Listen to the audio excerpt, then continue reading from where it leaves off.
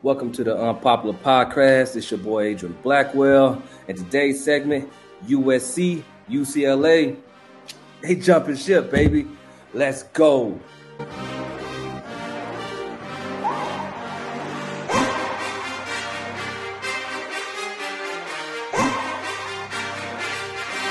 All right, y'all. So let's go ahead and dive right up into it, man. This is something big and major. If you're a big college fanatic, you will understand how big this is. With USC, UCLA saying Pac-12 deuces, y'all need to handle your own stuff. And Big Ten saying, come on into this ceremony and let's have some fun. This right here is going to change up the landscape. We know we've heard all about the big conference, the big conferences. You're going to have Big Ten, SEC is pretty much going to dominate. They're going to just make this where it's going to be like the NFL, the AFC, NFC. You're going to have two dominant conferences. And that's what's going to be. So let's just really look at this landscape and see how this is really going to change out. USC, UCLA, no more different than what Texas, Oklahoma did to the Big 12. The real big difference is it's the ratings. And it's really about money. Everybody's talking about how much money it is. And it's really about who's making the much money. Is it really these divisions, these conferences, Big 10, Pac-12, Big 12, SEC, ACC. The real ones making this money is Fox, ESPN, and whoever else they partner with. That's the ones who's making this money. That's the ones bringing in them dollars. That's the one that's sitting here setting all this up. And that's what's really going down. But if you're a college fanatic and you're looking at tradition, well, say bye-bye to those traditions. It ain't going to last forever. It's time to, grow, move on, and let's get it going. The big question here is really last to is Notre Dame, that's one big one for me. Clemson, Florida State, that whole ACC, what are they going to do? In my mind, and the way I'm seeing this thing, it's going to start to structure out. You're going to really have three big monsters. And it's really going to be Big 10, SEC, and the Pac-12, Big 12, and ACC. They're going to have to figure something out. Either y'all going to have a marriage at hand and come together with that old fake realignment that y'all had in the past, or y'all gonna really do it and just go right on ahead where you're gonna have a conference saying, look, you're on your own, you ain't got nothing to do. Either you come with us or we're gonna take what you don't have and then we're gonna gobble up and leave you left to dry. And that's what's really gonna happen. It's no more different than the Big East and what happened with them when Miami hightailed it and all those other conferences, all those other teams from the Big 12 hightailed it and left. But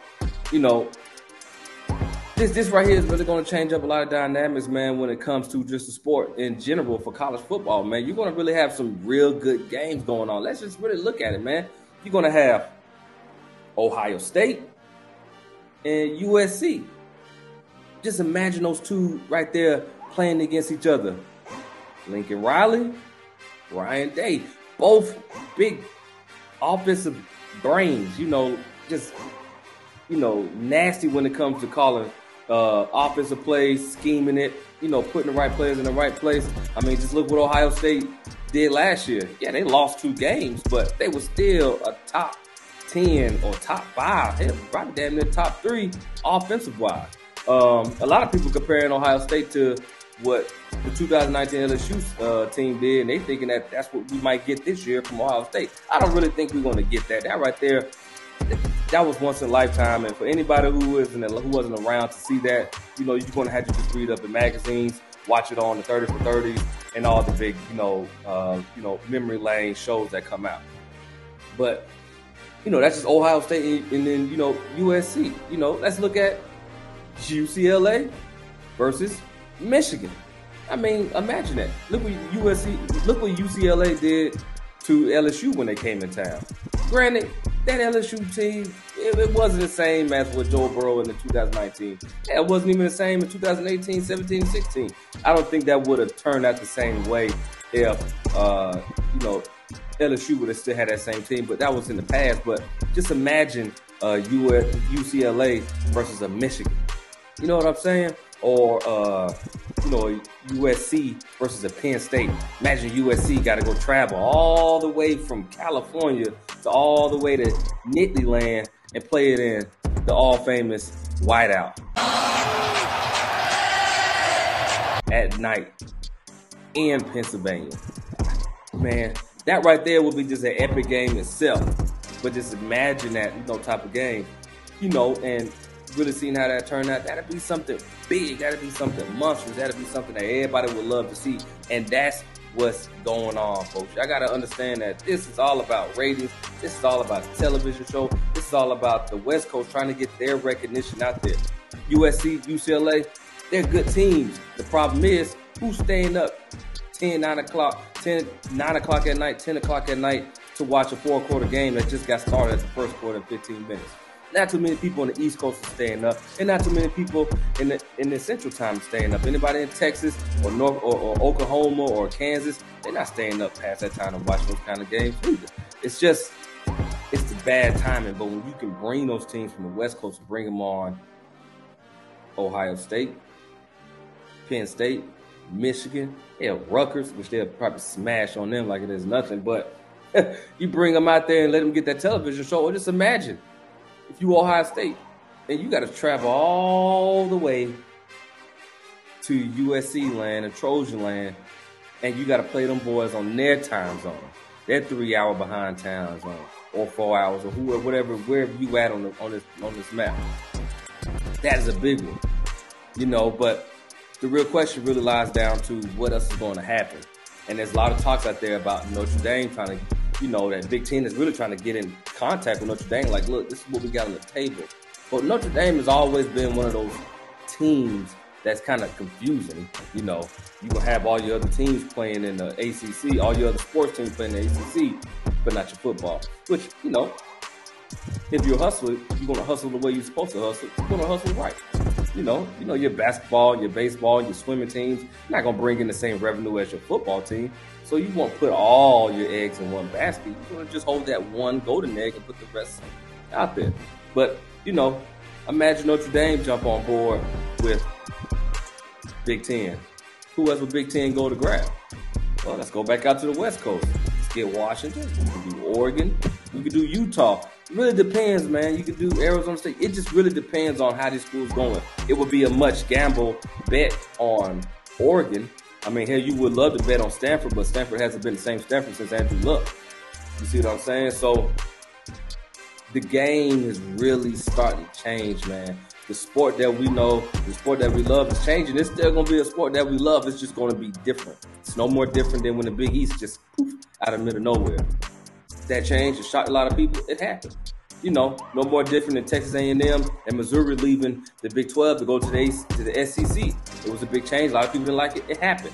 And, and a result of it, Texas A&M and Texas didn't have that tradition lost. But that tradition's coming back. Things will always change. It might not sit well for others, but things will always change. It will always grow. And people will just learn to adapt. You're going to have to learn to adapt. Either if you like it or not, you're going to have to learn to adapt. But, we can dive any more into this, Imagine what the SEC is really doing. You haven't heard a lot from the SEC right now, which is that right there should be alarming, not in a bad way for the SEC, but it should be a bad way for other conferences. Because that just kind of lets you know that Greg Sankey and the presidents of those schools out there in that league are sitting back just watching like, I like this play. I like this play. It's kind of like chess. Everybody's moving their little pawns around, but the queen and the king and other pieces eventually move around. But this is really a game of chess.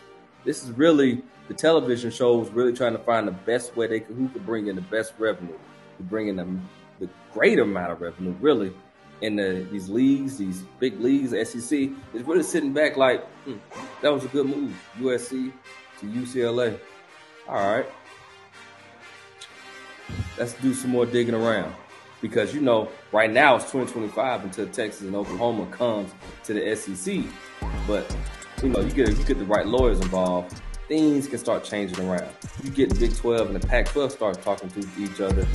Negotiations start getting thrown on this table. Things can always change around. So, I don't know if, people like, man, what's the SEC going to do? The SEC they're going to be fine.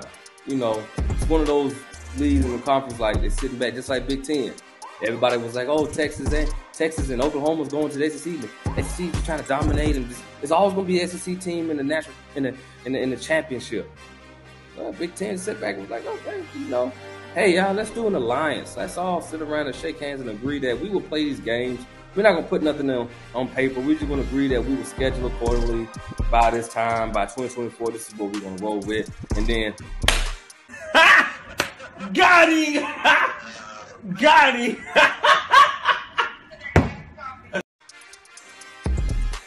Big Ten say, "Oh, USC, UCLA, y'all don't like it out there? Of course, y'all more than welcome to come. You know, that's always been the works. It's just like the SEC's been the works with Texas and Oklahoma. You best believe in the works with something else. And the one school I think is going to happen is going to jump on board as well, Clemson. Let me just imagine Clemson. I can see Miami. Miami is cooking up in the recruiting world, so you definitely know that it's just eyes. And Miami is one of those national brands that's been around. You got to remember, Miami was never what we see as Miami is back then. You see what I'm saying? Miami was a dominant force. Before they jumped to the ACC, they were nasty in their league in the Big East. They were winning titles, just national championship titles. They were dangerous. They was a team not to play with until they went to the ACC. And they haven't done nothing since. Haven't even won the league, championship. Haven't won a conference championship. Haven't done nothing. So, Miami's one of those teams you got to watch out for because, like I said, right now they're picking up momentum. Same thing with Texas. Is Texas back? Let's hold off on that. They've been back, maybe 3-4 times already. But let's hold off on them. But, again, everybody, sit back and enjoy this roller coaster. This thing's about to get wild. I'm really excited. I'm happy. I think it's funny. It's comical how it all went down because it went from an alliance to two teams jumping ship and saying, y'all can have this little sinking ship. Titanic's unsunk. We're going somewhere where we're going to be sustained. And then, think about it, man. You're the two brands of your league, of the Pac-12. Who's really bringing in the much? Who's bringing in the revenue? That's really look about it. Same thing with the Big 12. Who was bringing in the most revenue for that league? Well, I mean, granted, Texas wasn't doing anything, for the since Mac Brown, but they got a big fan base. Fan base been around for a long time. Those boosters out there, they're going to always bring in revenue. Texas always going to bring in revenue. Same thing with Oklahoma. Oklahoma was a dominant force a long time ago. Yeah, people got to remember, Oklahoma was a dominant force. You might fall off, but you don't lose it. So eventually Oklahoma will be back. You know what I'm saying? It's just one of those teams that always will bounce back. Texas the same way, USC the same way, a lot of teams, Miami the same way. Hell, look at Alabama. After Bear Bryant passed away, Alabama, fell off. And look where they at now, Nick Saban. Look, see what I'm saying? So time all repeats itself. You just gotta, enjoy the ride. But y'all better enjoy this roller coaster because this thing is getting nasty. It's gonna get crazy. This thing is gonna be fun. Man, I'm just excited about this, man. I'm just ready to see the games. Schedule them, put them out there. Let's get this thing rolling. Watch for these little, sorry little neutral games where, one team comes down to a stadium where it's not the home. Let's get some home and home series going on. Let's get this thing rolling. I'm glad to see it. But it's your boy, Adrian Blackwell. This is the Unpopular Attention Podcast. Y'all done got done watching me put y'all on some game about the new conference realignment. Like, subscribe, turn on the notification bells, leave a comment on what else you would like for us to cover. And I'm out. Peace.